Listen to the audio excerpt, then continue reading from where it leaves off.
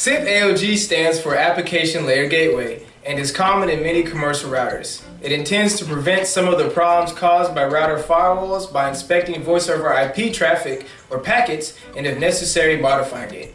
Many routers have SIP ALG turned on by default.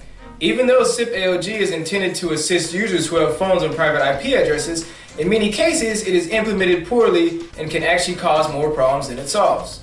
Ourselves and other providers often find that SIP ALG modifies SIP packets in unexpected ways, corrupting them and making them unreadable. This can give you unexpected behavior such as phones not registering or no service, incoming calls failing, unable to transfer calls, busy lamp field not lighting up, part calls dropping, and one-way audio.